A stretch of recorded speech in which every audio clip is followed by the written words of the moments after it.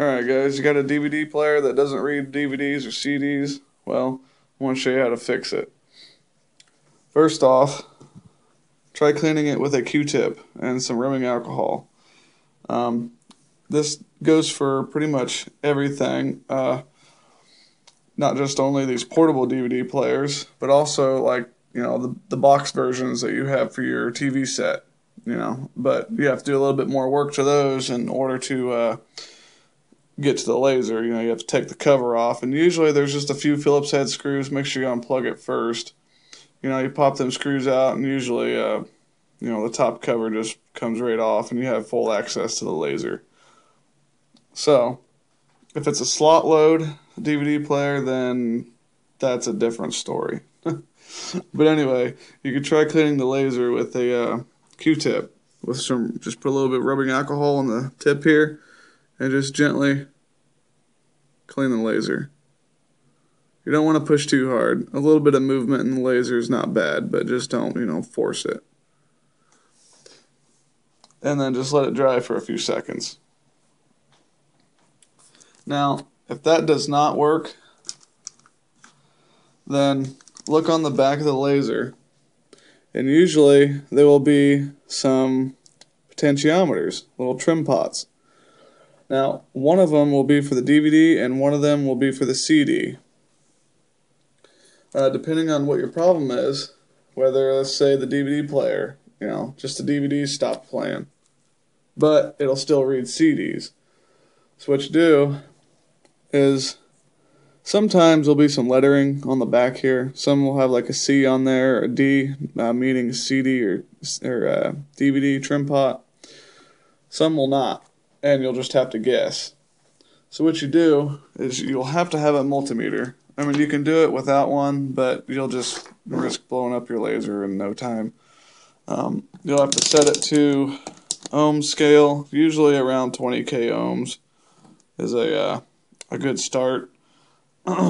So you go to the back of the laser here, and these little trim pots will have two little points on the side there. Those 2 points is what you want to measure. So you take your two leads here, and you put them on those 2 points, and it'll read, let's say if it reads 7k ohms on the 20k ohm scale. Then you would just simply, depending on your model, you would have to turn it counterclockwise or clockwise. So you'll have to figure that out too. So just measure it, turn it one way. If the measurement goes up, then you did it wrong, because you have to go down. So what you want to do is get it down to, let's say, 6.5. That's a little too much, really. I would actually probably go down to maybe 6.8 and then try it. Let's say if you turn this too much and you get like 5 instead of from 7, then turn that back up to at least 6.5 or 6.8. Just go down in like 0.2 increments, just real small increments. And once you go down, try your DVD. If it plays, great. If it doesn't, go down a little bit more again, and just keep doing that until you get your DVDs to read. Now, if you go down too low, yes, you will risk burning up the laser, but if it doesn't work anyway, don't worry about it. But like I said, you'll have to find out which one's a CD and which one's a DVD. Like if it doesn't have those letterings, then you're not going to know, right? Well, try one first, go down a little bit. If it still doesn't work, go down a little bit more. Like if it was at 7 and you're down at 6 already and it still doesn't work, then I would say just put it back up to 7, like where it was, and then try the other one. And then, hopefully you'll get the right one that time.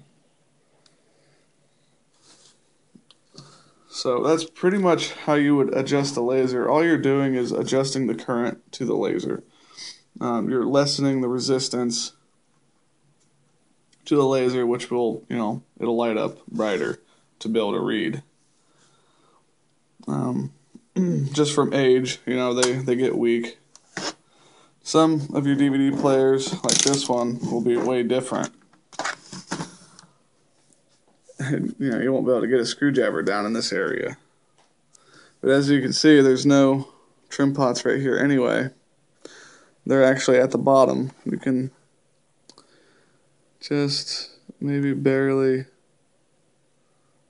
see the little shiny pieces in there. I'm not sure, but they're down there. And for that, you would have to, remove a bunch more stuff. I think under these are probably some screws, and there's some screws all the way around here, little tiny ones. That'll take the back cover off.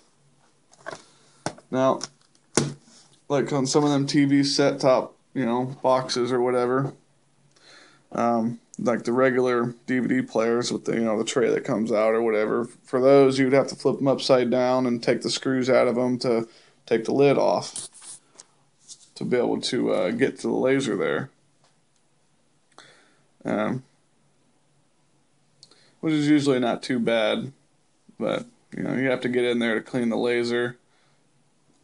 And like I said, if that doesn't work, try adjusting the potentiometers on the back there, just one at a time, and make sure you write the resistance values down before you start, so that if you mess up, you can put them right back to the original. So yeah, that's how you repair one, or hopefully repair one. Like I said, it doesn't always work, but usually it does. If it does not work, then you're probably just going to have to junk it, because normally you won't be able to buy replacement parts for them. You can try calling the manufacturer to see if they have a parts department to where you can order a laser for it. You just have to call around and see if you can get some parts, or look on eBay even. But these DVD players are actually pretty cheap now. $20, $30, $40 maybe for a decent one. So try this, and if it doesn't work, just junk it and buy you a new one.